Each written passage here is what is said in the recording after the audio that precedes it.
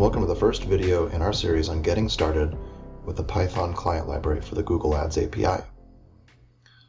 I'm Ben Carl, a developer relations engineer on the API and the lead maintainer of the Python client library. In this video series, I'll show you how to create a working Python application that uses the Google Ads API. All right, let's get started.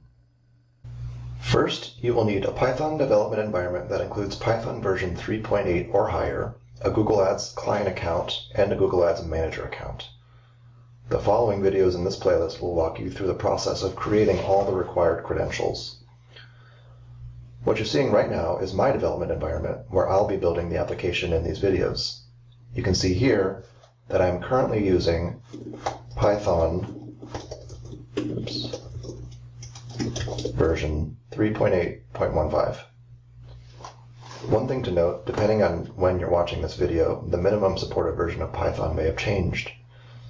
Make sure to reference our documentation, which is linked in the description, to make sure the version of Python you're using is supported.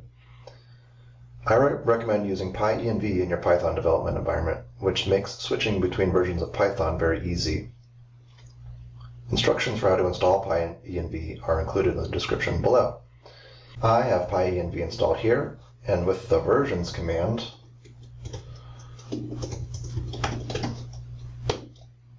I can see all the different versions of Python I have installed right now.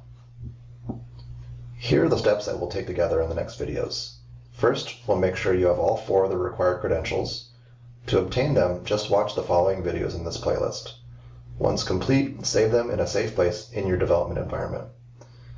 After that, I'll walk you through the creation of an empty Python project that will import the Python client library for the Google Ads API as a dependency.